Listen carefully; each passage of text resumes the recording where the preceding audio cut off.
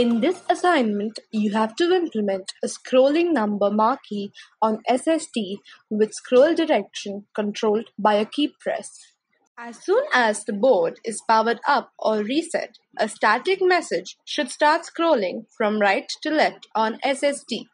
The scroll should repeat indefinitely unless and until the direction change keys are pressed.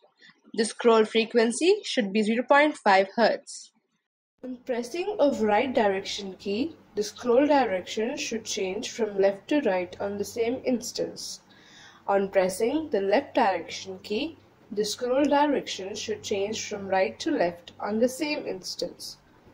On pressing of stop or start key, the scroll should be stopped on the same instance.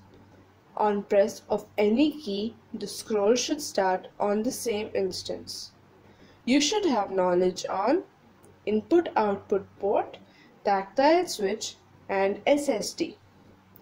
The objective of this assignment is to learn and understand the basic working of the port, that is, how to configure the port pins as input and output, and how to configure the port pins as digital.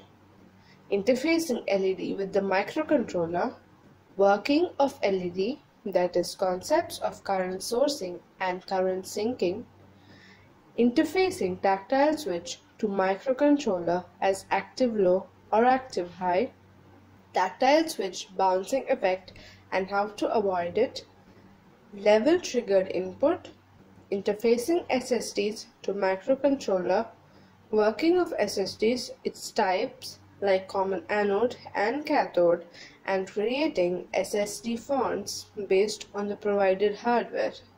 The inputs required for this assignment are static number message in code, that is a 10-digit number plus 2 spaces, DKS1 to left direction key, DKS2 to right direction key, and DKS3 to stop or start key. Please note to use program cycle to implement the above program. A program cycle is the time taken to execute all the instructions from the start to the end of super loop.